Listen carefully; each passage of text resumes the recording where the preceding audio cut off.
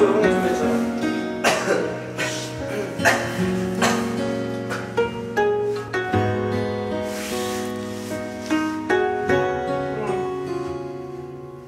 혼자라 슬퍼하진 않아.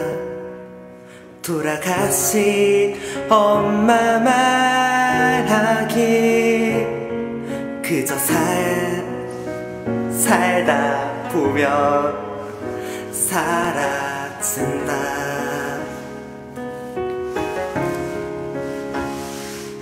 그 말 무슨 뜻인지 몰라도 기분이 좋아지는 주문 같아. 너도 해봐. 눈을 감고 중얼거려.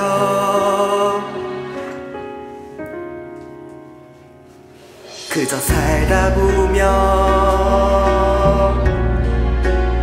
사라진다.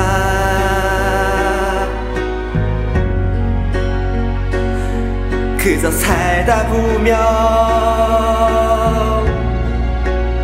사라진다. 눈을 감고 바람을 느껴봐. 엄마가 쓰다듬던 손길이야. 멀리 보고 소리를 질러봐.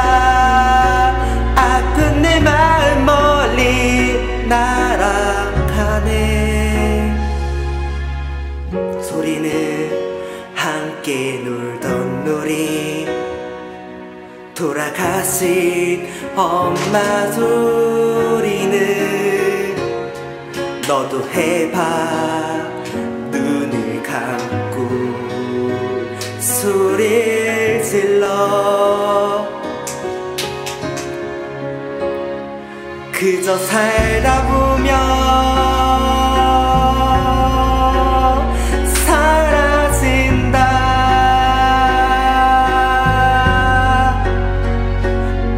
그저 살다 보면 사라진다. 눈을 감고 바람을 느껴봐.